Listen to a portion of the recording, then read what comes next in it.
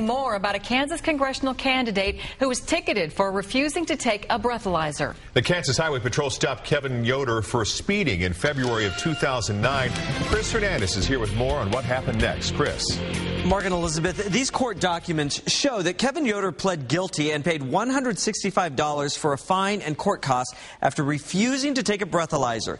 It happened during a traffic stop on K10 near Lawrence about a year and a half ago, and many people think that refusing a breathalyzer means you'll lose your license. But there's a reason that didn't happen in this case. The Kansas Highway Patrol stopped congressional candidate Kevin Yoder on February 8, 2009 and gave him 2 tickets. A speeding ticket for going 80 and a 70 was later dismissed.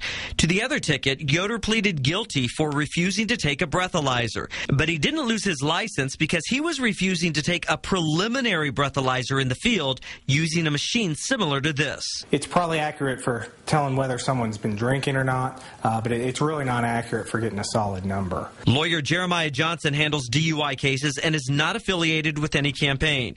He says you'll lose your license automatically if you refuse to blow at the police station.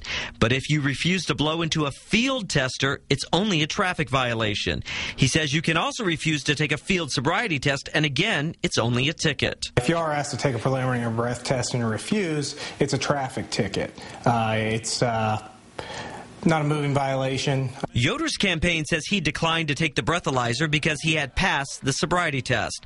Johnson questions that assertion. Officers will rarely tell you if you passed or not. You don't even know what they're grading on when they start grading. Johnson adds that most officers decide whether or not to arrest a driver for DUI based on several factors, not just the sobriety test or breathalyzer.